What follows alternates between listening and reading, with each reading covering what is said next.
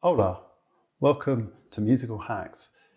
This week we're going to build a circuit. We're going to look at how step sequencers work and what this set of massive wires is actually doing. In a future episode, we're going to replace some of this wires with a microcontroller so that we can build an even more flexible step sequencer. If you would like to hear about that episode, make sure you subscribe and hit the notification bell.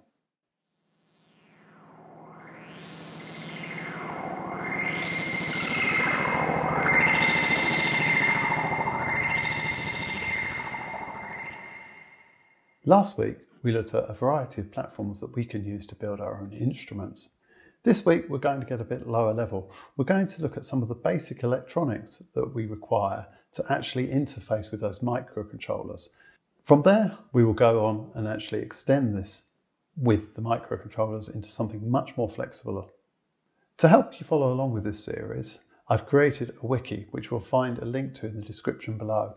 That wiki will contain all sorts of additional material and links connected with these episodes, and also, where applicable, source code.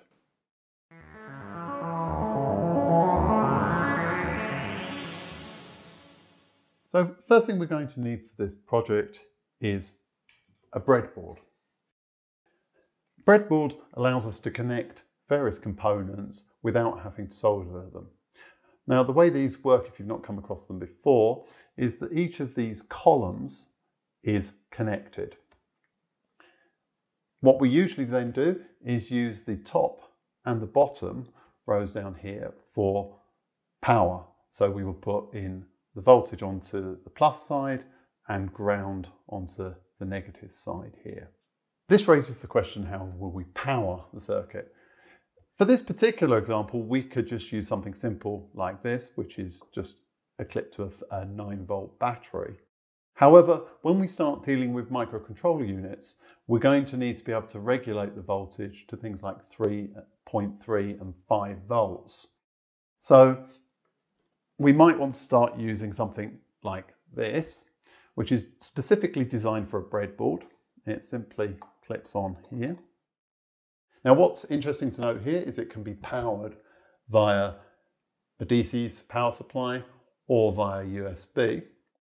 And also, you'll notice here that we can actually regulate it for either 5 volts or 3.3 volts, which can be important for the particular microcontrollers you're using.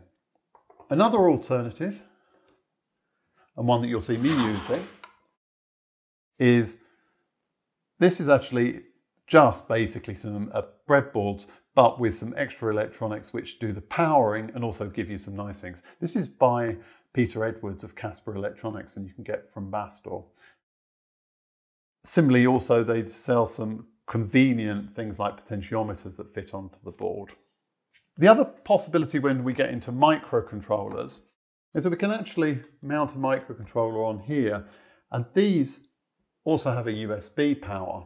So what you can actually do is to take this and to take the power off of the microcontroller to use for your rest of your components. This we won't do today, as we're dealing with a standalone electronics. What else are we going to need? Well, we're going to need a few cables to connect things up. These are breadboard cables. You can get them in all sorts of different forms. They cost very little for an entire box of them. The other thing I would recommend is a multimeter. These come in all sorts of shapes and budgets. There's actually only 3 things that I use on it. A continuity checker. This allows us to check that things are connected where we expect them to be. A voltmeter to measure the voltage in various parts of a circuit.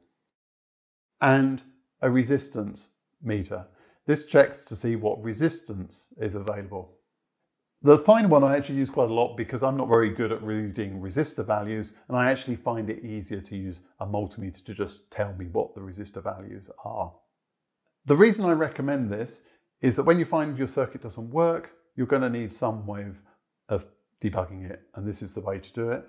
The other thing is, when you're using microcontrollers, it's a good idea to check that voltages going into the microcontroller. It's quite easy to damage them if you get the circuit wrong. Okay, so now we have power, we have a breadboard, we have some cables. Let's start building. This step sequencer is basically going to be a sequence of voltages that we're going to run through. So the first thing we need to do is to actually have a way of dialing in the voltages. And to do that, we're going to use a potentiometer. Now, potentiometers come in all sorts of different shapes and sizes. They've come in linear, exponential, etc. And you've basically got two types. You've got the larger panel mount type, like this, and then the smaller type. Either will work for this. Let's see how we're going to generate these different voltages. So let's look at how our circuit's going to work. So the first thing we need is a bunch of potentiometers which are going to produce different voltages. And then the idea is that we're going to sequence those voltages. So how does a potentiometer generate different voltages? Well, this is based on a principle called voltage dividers. So if we imagine two resistors in series connected to 5 volts, and we take a connection in the middle, so we divide it. The question is, what is this voltage? And it turns out that the voltage is relative to the resistance of this resistor and the second resistor. So if this resistor was 4K and this resistor was 1K, this voltage is 1 over 4 plus 1. So equals 1 volt. A variable resistor works just like this.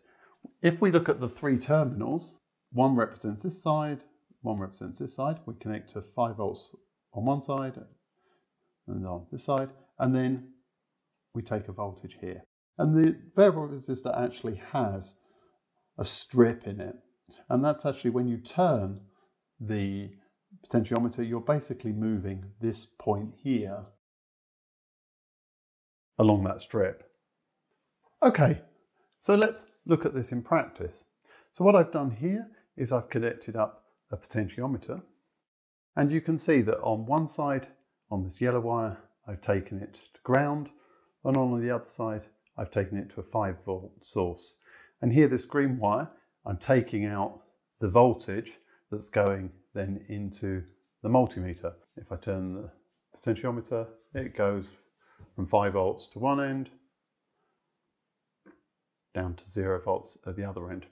Now, another point that's interesting here is the way that the multimeter is connected. So you'll see, as I say, the green wire here is connected to the red terminal, so the positive terminal, and it's important to connect the ground wire, the black wire here, to the ground on the board. Now, this is something that we'll see frequently. You always have to make sure that your components share a common ground. Okay, so now we have a way of getting a potentiometer to give different voltages. So for our step sequencer, we're going to need 8 of these, which will give us each of the different steps. Now what we need is a way of taking each step and just outputting it. So we have 1 voltage going out. And what we're going to use for that is a multiplexer, or a mux. The particular one we're going to use is called a 4051 multiplexer. And so it will take these 8 voltages and it will put out 1 voltage. But we obviously have to select which one. So we've got a pin to select. But these multiplexers don't use one pin to select. They actually use digital logic for selection. So we've got 8 outputs. So we're going to need 3 address lines, because that would be in binary, that would be 7, so 0 to 7. Now, the next part of the puzzle is how do we actually step through them? And for that we use another IC called a counter or a ripple counter. We're going to use a 4040 counter. These work quite simply. They basically have an input signal here called clock, and they will just step through one at a time. And then they will output on their data lines here. So we pulse the clock and it advances through the counters. These pins are actually called, as you can see on the data sheet, Q1 to Qn. And we're going to use 1, 2 and 3. Now there's more pins here available on this counter. It goes up to 12. We actually don't want it to do that. We only want it to count to 7 and then to reset. So what we actually need to do is to take Q4 here and connect it to the reset pin on the counter. And in that way, it will count from 0 to 7 and then it will reset and then go back to 0 again. So the question is, how do we now drive this counter? Now, if we were doing this in a modular environment, we could just simply connect this to a trigger input and that would work. However, I want this circuit to be completely standalone, so I want to have its own internal clock. And to do that, we're going to use a simple oscillator. Okay, so how are we going to make this oscillator? Well, I'm going to use the simplest way I know, which is to use a 40106 IC. And this is actually a bunch of Schmitt triggers. Schmitt triggers are quite fun because what it is it's an inverter inside the chip. And if we connect it to a voltage source, what we do is we connect the output to the input with a resistor, and then from here down to ground. And here we get a square wave. The reason this works is basically what we've done is we're inverting the input to the output, but it's feeding back on itself. So when this goes to 1, it basically tries to bring 1 on this side, and then it gets converted from 1 to 0, and then therefore it's a continuous feedback circuit. The frequency of this oscillator is dependent upon the values of these resistor here and this capacitor.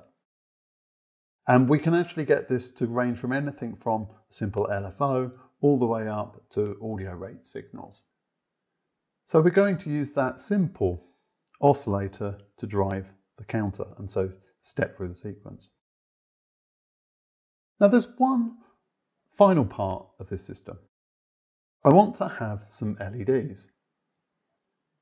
Okay, so I want to use these LEDs so that we can actually see what step the sequencer is on currently.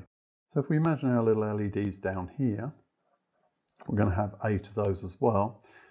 So how do we connect these in?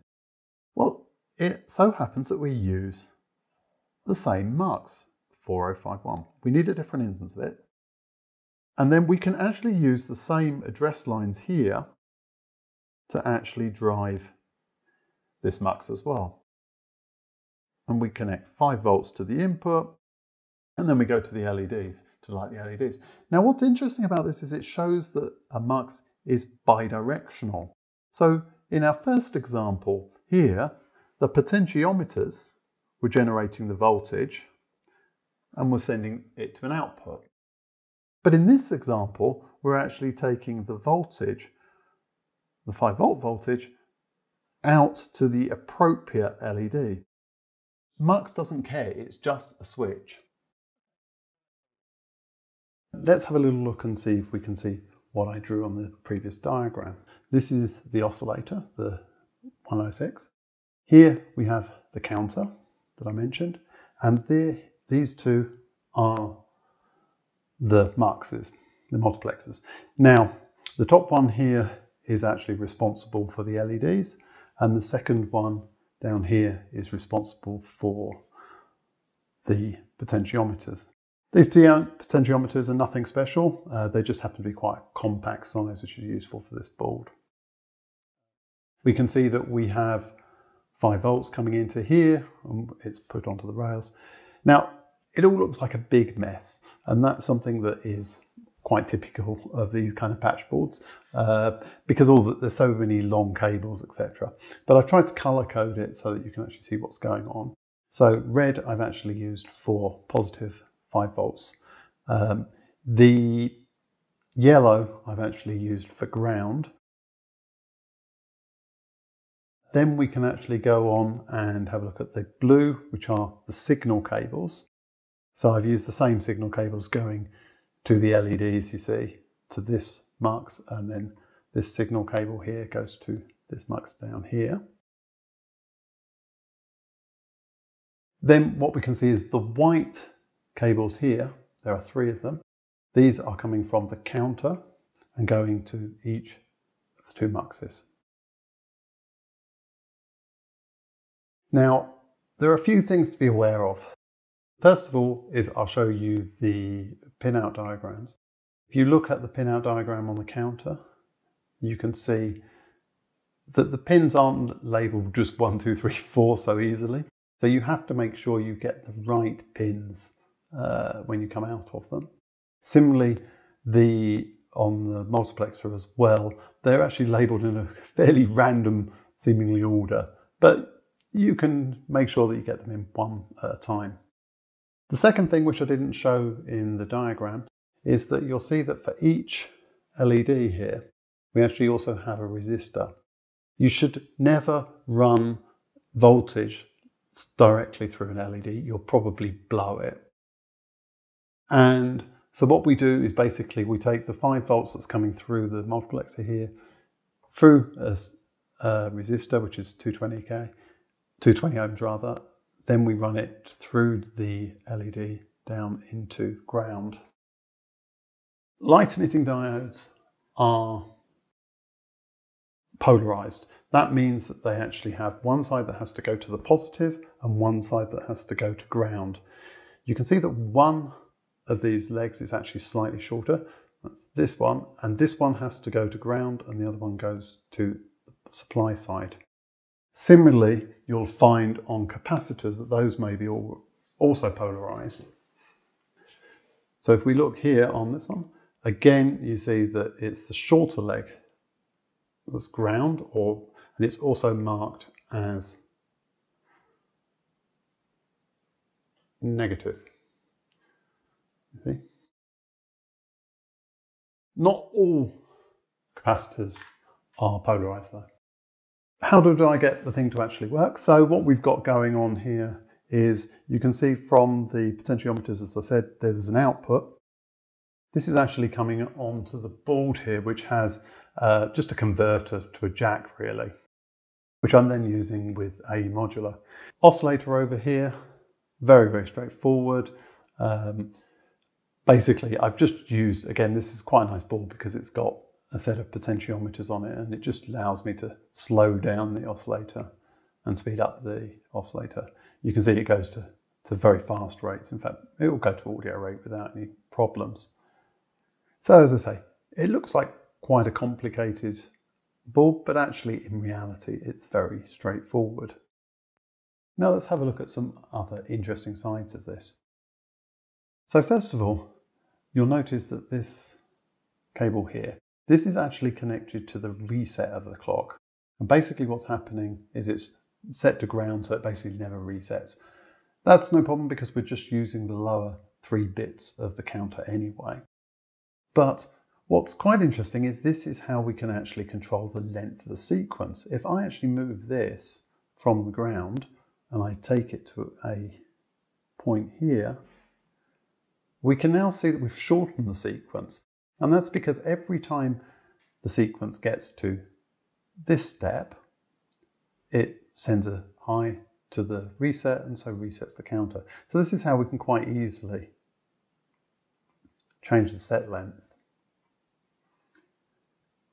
Now let's take a look at this with the A modular. Now the first thing I will point out is that before you plug any of your circuits into another piece of external gear, always check the outputs with a multimeter. You don't want to suddenly put very high voltage through a system and break it. Okay, the second thing I'd like to point out is that the reason I've taken it through this cable here is and put it into the control voltage is partly for protection, but it's also because I need to actually share a ground signal between this circuit and the AE modular. Now, reality is I could actually remove this power here and the ground and actually take power and ground from the AE modular. And obviously if we were developing a module, that is what we would do. But to keep them independent, I wanted to separate them initially. I like using AE modular for a couple of reasons, but really this is a small system here, and you can see I can actually run it directly off a USB battery pack, which makes it useful. It's also unipolar voltage, so this actually runs from 0 to 5 volts. So it's ideal for connecting with these kind of circuits and microcontrollers, which are also using either 0 to 5 volts or 0 to 3.3 volts. And obviously as well, the modules and things are a lot cheaper, so if you do somehow manage to damage something, it's not going to be a mighty investment like it would be with Eurorack. The other side of this, which is interesting, is that of course we can share signals. So we have an oscillator here that's actually being used to drive the step sequence, but we could use AE modular to do it instead. So if I disconnect the LFO here, we can see this is the wire that's actually coming from the oscillator and going to the counter. I can remove this. You can see the thing has stopped. And now if I actually plug this into the LFO, we can actually see that it can run. Of course, being modular, of course, you can run this at anything. I mean, you can run this quite happily at ridiculous audio rates as well. So this step sequence at audio rates actually becomes a wave shaper, because obviously what we're doing is we're changing the way that the wave goes up and down by the voltages that we're sending. Conversely, of course, we could also take this oscillator and actually run that into AE modular as well. So that's a step sequencer. Now the key takeaways that I wanted to do, because we're going to take this further on, is first of all the way that the potentiometers are used as voltage dividers, the way we've used a multiplexer here as a kind of a switch, and we use that bidirectionally, either to get the voltages from the potentiometers or to drive your LEDs. We can also see here how a step sequencer works. It basically switches through a set of voltages using a counter. And then you need some kind of trigger to basically move the steps forward. So in the next episode, what we're going to do is we're going to start taking bits of this circuit away and replacing it by a microcontroller. I hope this was interesting. If you have any comments about the circuit, then please place them in the comments below. If you have ideas for future episodes that you would like, also place a comment in below. And subscribe and click on the notification bell, so for our next episode you'll get notified when we go into connecting this up to microcontrollers and start looking at how we can drive this by software to get different functionality from a step sequencer.